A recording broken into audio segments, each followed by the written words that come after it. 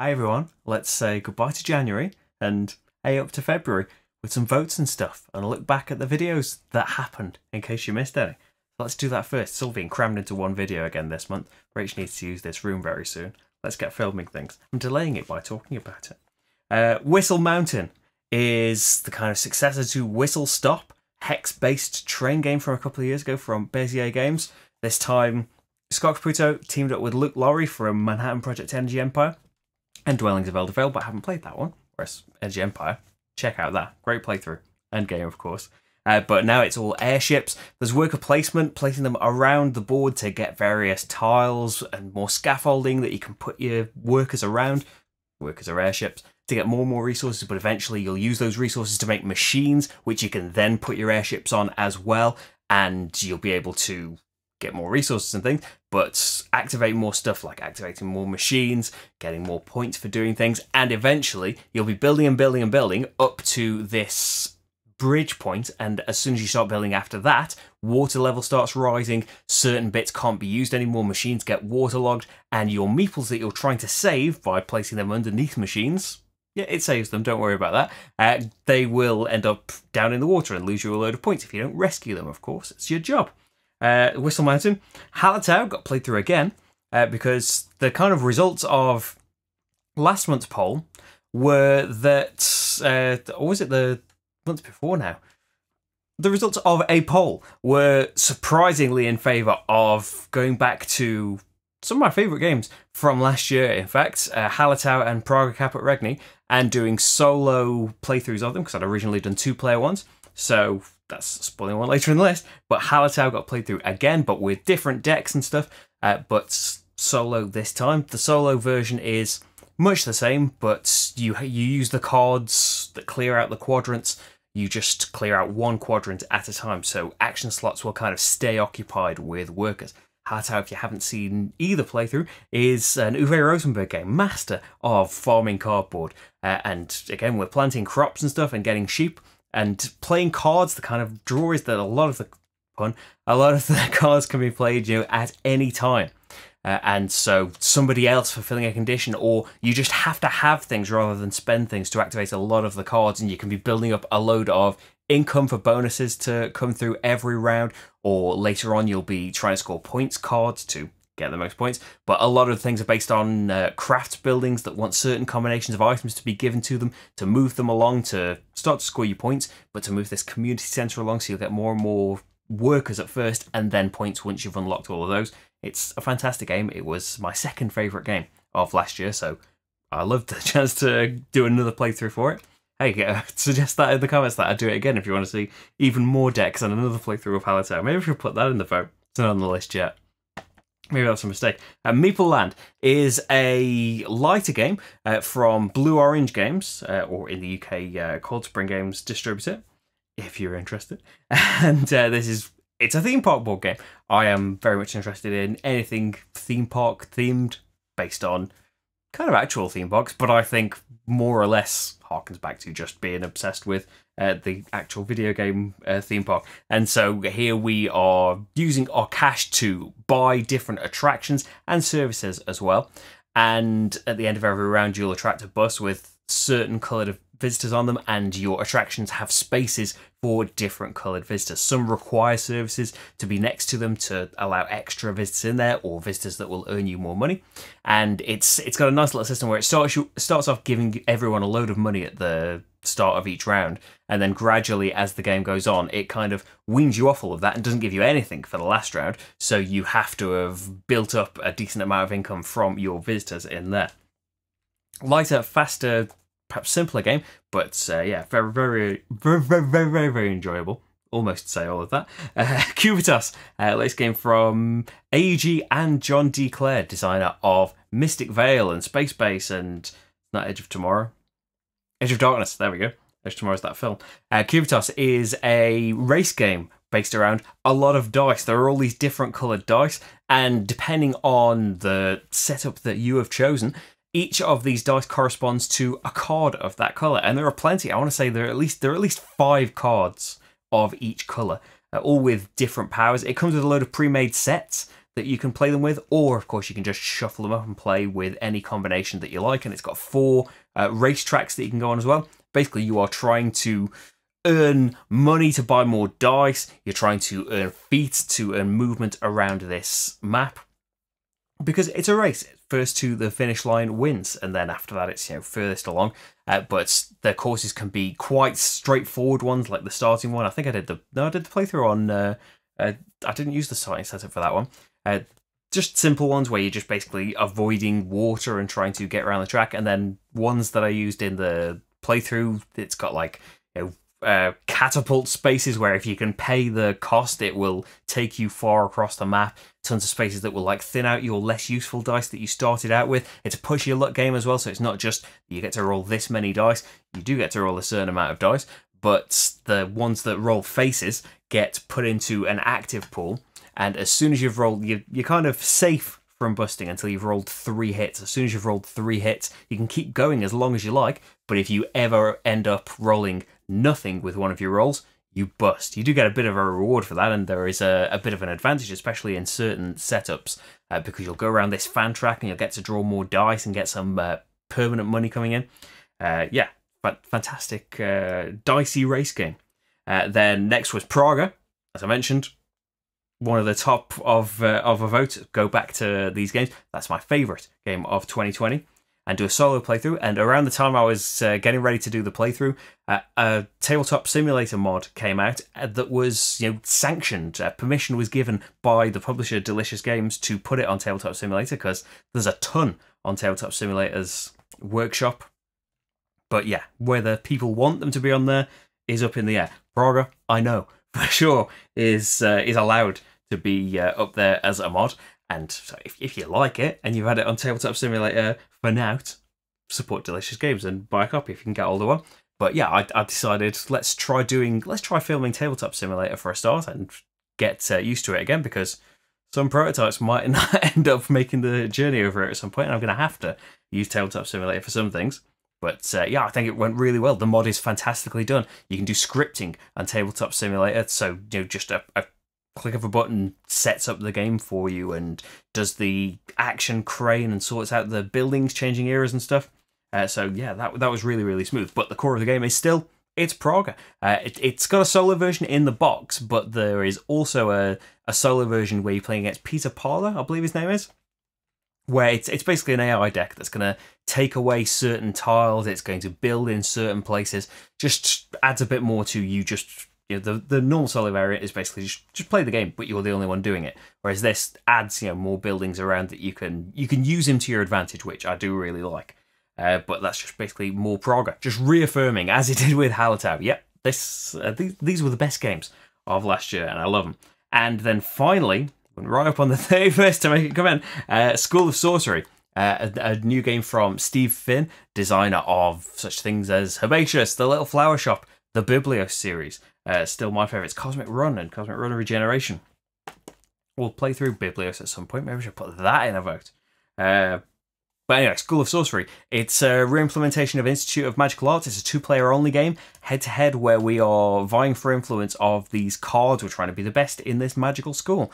And you end up with 5 crystals at the start of each round. We roll 3 dice, and then we have cards that determine, you know, this will put 1, 2, or 3 crystals on that die number, the card that corresponds to that die number. Or you've got cards that are going to put crystals on the opposite of that die number. So you can kind of get an idea for where the other person might go. You can re-roll your dice as well if you've got the tokens for it. So it's all about mind games of where you think the person's going to go. Can you block them? Can you get there first without being interrupted? Because you want a certain amount of crystals on each card to be able to take it, but you also need a certain amount different to your opponent as well. And it's all a race for points, but yeah, it's a load of different powers. You try and slowly accumulate characters that are going to earn you more and more points as you go along. Do you go for the big ticket items but you need loads of crystals on them, or just try and build up loads of less powerful items that maybe you don't need to fight as much over? Yeah, great game. Bit too mean for us, but hey, check it out and see if it would be for you. And as well as the main playthroughs, there were overviews for Kickstarter's Tinner's Trail, got a new version from Alley Cat Games. I believe that's just about to finish. You might just get in there if you haven't seen that yet. And, oh no, pronunciation. It's not Masho, so I keep reading it. It's Musou, I think. The right pronunciation. Anyway, we're Vikings. We're trapped in a labyrinthine tomb. Labyrinthine? Labyrinthine. I don't know. And we're in a tomb anyway. Sorry, coughing happened. We're playing cards. You need to play a card and discard a card. And each card will have an effect based on which one you did. And it's all about managing your health so you don't die, and trying to get all certain cards in a row, these passage cards, to be able to remove all these passages blocking you to escape and win the game. And where did this go up? I think this is a February one. Dice Hospital rules video. It's a little bit of a... I'll mention it early, maybe. I don't usually make rules videos. I think I've done one before for Teotihuacan. That was a few years ago now, wasn't it? But yeah, Dice Hospital Community Care expansion that came out very, very recently. Adds loads and loads of stuff to Dice Hospital. If you'd like to know how that works, there's an actual rules video for it. How about that? And coming up in February for sure, these are already filmed as well, some of them. Roman Roll Gladiators, new expansion for Roman Roll. A kind of meaty roll and write game, a medium weight Euro roll and write game. Kingdom Rush Elemental Uprising. Just off camera here, I should have left it on. Just filmed that. It's a standalone game in the Kingdom Rush series. A lot of the same core gameplay, but a whole new campaign, loads of new stuff coming in. And Oil Town is coming as well. That's it for Kickstarters. And for filmed playthroughs that are definitely coming up pretty soon, I should think. Faiyum by Freedom and Freeze, the Wingspan Oceania expansion. Added an Automa for that for the first time as well. Tobago? Volcano, the new expansion for Tobago. Valeria Card Kingdoms. Started playing a preview copy of a co-op expansion that's coming out for it on Kickstarter soon. And I realised I've never done a video for it, and I love Valeria Card Kingdoms, so I've gone back to that. And Alubari Solo is coming up as well. So, try not to rush. The vote for February, and interlude in the between end of January, start of February stuff. This is kind of to give you an idea of what might come up in February, but also pretty much the whole channel hinges on a Patreon. Patrons pledge money each month, or you can just do it yearly if you would like, and to help me keep going. And the better that does, the more I can make. Basically, it helps if you say it as well. Patreon.com/slickerdrips is where it is. Thank you very, very much to everyone that supports me on there. Thank you for doing it for another month. Hello to everyone that has joined since I did one of these. And yeah, hope you enjoy it around here. And if you are a voter level or higher, it's my friend's pad that I've got all the options written on. Here is what the vote is going to be. But if you throw a pen about, if you have got a game that you'd like me to get hold of or play through, or I've done one in the past and you want me to do a solo version of it or something like that, let me know. I'm around. Let me know in the comments to this. Let me know on Patreon. Let me know on Board Game Geek. Whatever you would like. Because some of these are specifically things that have been asked for. Alubari Solo was... I was asked for it ages ago and then reminded that I hadn't done it. But anyway, what I'm trying to say is, let me know. And it'll be a next month's vote, or I'll just do it. We'll see how it goes, right?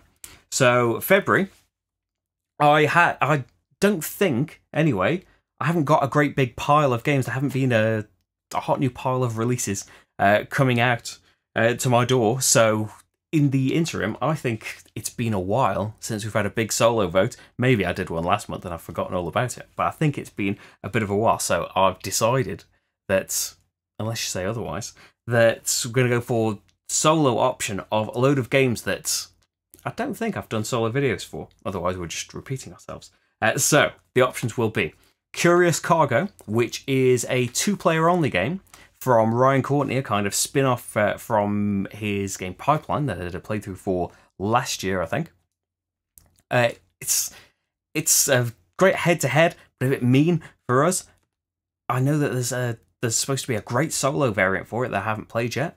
Should I play through that? Do you want to see that? Tapestry, Plans and Ploys, an expansion for Tapestry that I did a playthrough for just as that was coming out. A kind of unique civilization game from Stonemaier Games. This is the expansion to it, and I did a 2-player playthrough originally, so Ultima Factory always make fantastic solo variants, so I imagine that would be worth investigating. Do you want to see a playthrough of Tapestry and its new expansion, or just do a overview of what's new in the expansion? Thunderstone Quest is a fantastic deck builder that's got a really great cooperative mode in its Barricade expansion that came out. Tons and tons and tons and tons of cards for it. I think new Kickstarters and stuff are always on the way, adding thousands more. But yeah, I've never done any kind of video for it. I'd like to. Would you like to see it? Mage Knight, possibly the granddaddy of all of the solo games, maybe. It's come up before. I had a real hankering to go after it. Kind of, was it in the summer last year? I think it was when I had all my shoulder stuff happening. But yeah, I got back into Mage Knight after kind of giving up on it years and years ago. Got right back in. I think I'm in the same situation now where I haven't played it for about 6 months and will have to learn it again. Do you want to help me do that by doing a playthrough for it? We should do some Mage Knight stuff, right? I've got expansions and things. I've never played any of the expansions to Mage Knight, and I know that at least... Have I got Krang? At least Shades of Tesla and Krang, I believe, were designed by Paul Grogan. Or Paul Grogan was one of the designers of them. Hey, that's got to be great, right? I know that Shades of Tesla is just sitting up there. It's not just, that's not the position that I look at when I'm thinking of certain expansions for things. Edge of Darkness, we were mentioning John D. Clare earlier for Cubitus. This is kind of, you know, the system of Mystic Veil where you are card crafting. You've got these baggy sleeves around cards, and you have these kind of clear acetate cards with bits more information on. Your cards get more powerful as you go along. Well, Edge of Darkness kind of takes that concept and brings it around a great big Euro game. This is another one. It's got a great big solo mode for it. I've never played it solo. Should I? Edge of Darkness. Not Edge of Tomorrow, that I keep wanting to say. Forge War. I always hesitate to put into votes because I'm scared of it winning, which probably egg it on to win even more. This is the first published game of Gloomhaven guru Isaac Childress. This is a game where we kind of play as these shady money men in charge of adventurers going out on, you know, fantasy quests. We're the people telling them to go on these quests, and they come back and bring us all of the stuff, and we want to equip them with the right stuff. We'll need recipes to give them the right equipment. We have people in the mines getting us resources. There's this strange puzzle game going on with getting your resources from the mine, but all of this stuff is going on. It's a massive game as well. It's got all of these eras. There are ways of fast forwarding through the game to start in later eras, because the whole game can be a great big long one if you play it all the way through.